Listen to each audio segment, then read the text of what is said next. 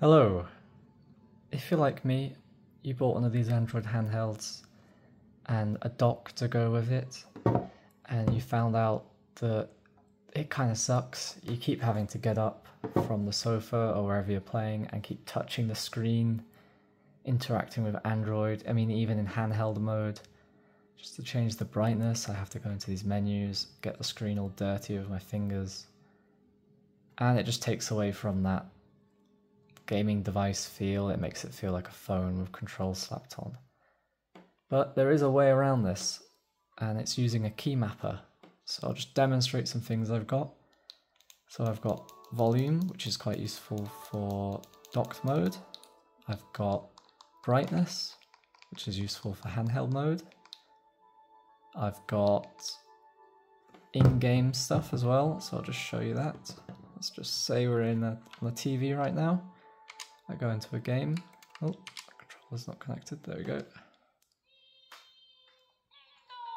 So first of all, this button, instead of either doing nothing or going home, which it usually does, it's actually got a function now. It brings up the menu.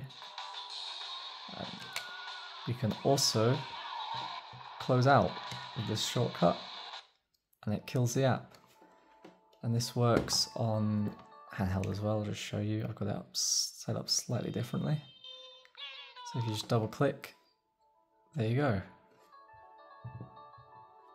So you don't have a bunch of apps clogging up if you use the normal quit out mode on the handheld, and you can actually close apps with your external controller and change volume or whatever else you decide to set up.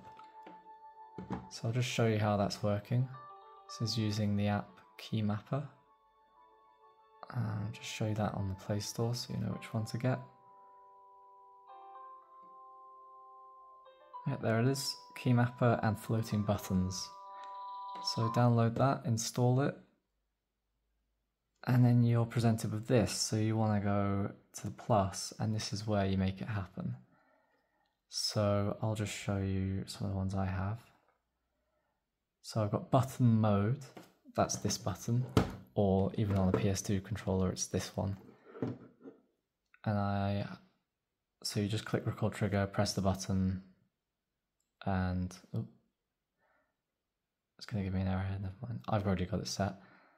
And then I would select any device from the cog menu, and for this one, I would remap, so I'd leave this box unticked because I never really have a function for just the normal home menu. I either want to kill the app or go back.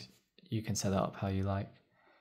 Then go over to actions, add action, go back is right there. So you just click that, tick done. I've got two now. So click done, and that's set up. So now you'll be able to open up menus with these buttons in apps like Never SX2 or Dolphin.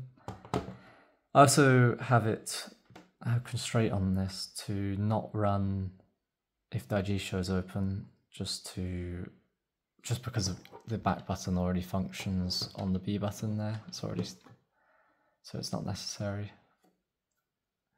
Okay, what else? Double press home for the Retroid.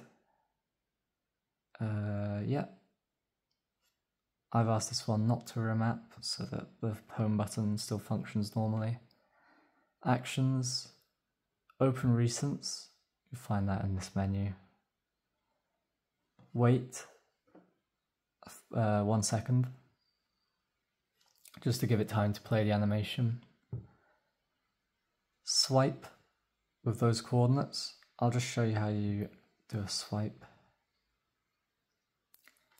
Don't bother guessing the coordinates. Select a screenshot. So take a screenshot of your app switcher. Go down. Want to start there because we want to dismiss whatever app is present in the middle. End coordinate. Tick up there, just so it's a full swipe away. Swipe duration 200. I think mine's on 300. I don't think it really matters, it works. Then tick. I've already got mine, so I won't. Then you want to wait 1.5 seconds just to let that animation play out and look nice and smooth. And then you want to tap the screen. I'll show you that.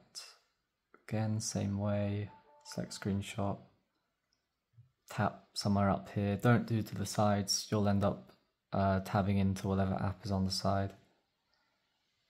And tick that box. And then you're done with that.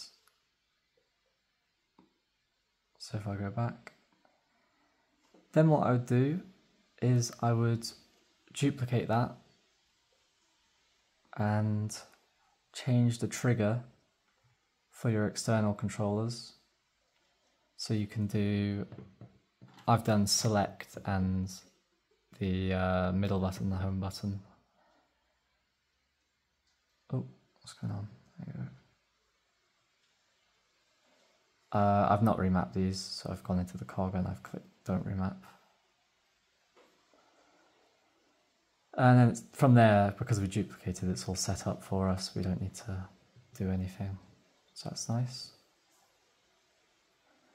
The increase, decrease brightness are really simple. Again, set your trigger up to whatever you want it to be.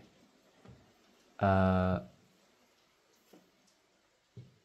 just decrease brightness, increase brightness.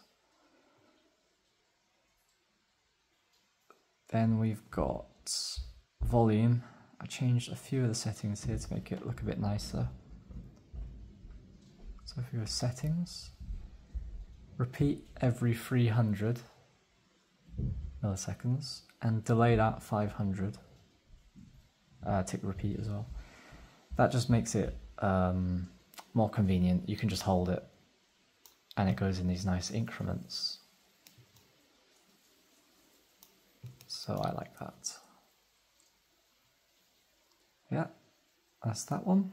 Again, it's just the same for up and down. And then if your front end plays a sound for any of these trigger buttons, I would recommend, hotkey buttons, whatever. Just binding that to do nothing while, with a constraint for while the app is in the foreground. So, just like that. And that will stop it from inputting constantly while you hold it down to increase and decrease. Okay, so that's that set up. So now you should be able to close out apps really nicely. You don't have to touch the screen. You don't have to touch the screen to do brightness. You don't have to get up and touch the device to do volume, or to, again, access menus or quit out of apps. Although there's one more step, because if you then close that app, it will stop working. So if you don't want to leave it running all the time, at least on the Retroid Pocket 5, you can go into your settings, handheld settings, go down to advanced, whitelist, and whitelist all the apps you want to constantly run. That way they'll work without them being open. I'm sure other devices will have this too. It might be called optimization, battery optimization, something like that. Just a way so that the app can always run. Anyway, I hope that helps you set up your device for a more handheldy experience, improve your docked experience so you don't have to keep getting up, just change games or change settings. Of course, you can set anything you like. You could do dark modes triggered by anything, like pressing these both together, anything like that.